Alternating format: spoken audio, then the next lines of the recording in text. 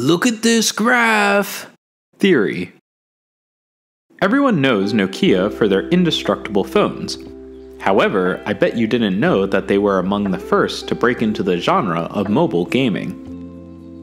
In Finland, 1998, Taneli Armanto would work alongside a team of developers to create a Tetris-like game where a snake would circle around a box trying to eat apples to grow.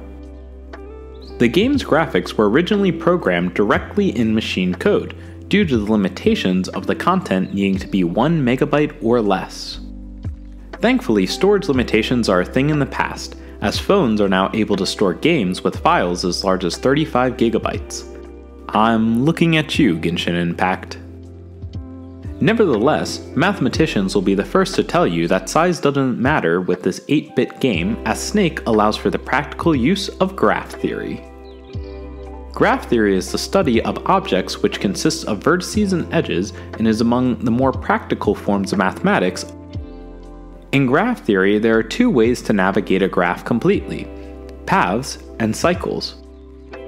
A path will touch every node or vertice once, and a cycle will do the same but with the additional flair of ending at the starting node. For the game Snake, we can solve it by having the snake run alongside a cycle, thus ensuring that it will never eat its own tail and also cover the complete board. This type of cycle is known as a Hamiltonian cycle. Lifting some of the cycle behind how the Snake AI works, we can see the Hamiltonian cycle created. However, that's right, it just updated. Not to bore y'all, this magician has some more tricks up his sleeve. The Snake game that I created uses procedural generated Hamiltonian cycles to become reactive towards the obstacles which are placed on the board. The method I used was a depth-first search with backtracking. This allows for the AI to check all possible paths that the snake can take and choose the one where the most nodes are touched. As the size of the board increases, it takes longer and longer to procedurally generate these paths without creating something that follows a pattern too predictable. There are also cases where a Hamiltonian cycle cannot be found, whether because of segments being cut off from the board or an odd number of nodes existing. In this case, the AI opts to take the largest path found, skipping over some tiles. Finally, I have the sneaky bit of pathfinding which allows for the snake to skip over tiles if its current size and current tile sum up to be less than the size of the board. And with all that said, let's dive into the code. To start, let's take a look at the bread and butter of this all, the Hamiltonian cycle logic. This code consists of your standard depth-first search maze-solving algorithm, with the caveat of not ending the recursion until the longest path is found. Oh, and if you smell anything with the code, yes, I do apologize that I am raising an error. However, it was the fastest way of ending the recursion that I could think of. The path which is found by the previous code is formatted of a list of coordinates to take. While meaningful if followed exactly, we choose to transform it into a grid which shows the paths. This allows for our skipping path logic, which will be implemented later.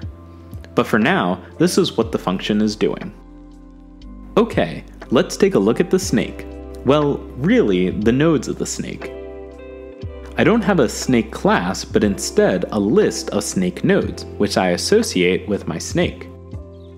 After that, we need to write the code to move the snake, and it's a big one.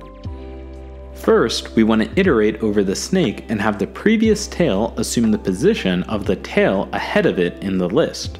Then, we want to find where the apple is, and if there isn't an apple, set its location somewhere off of the Hamilton cycle. After that, we look on the drawn Hamiltonian cycle to find the biggest number.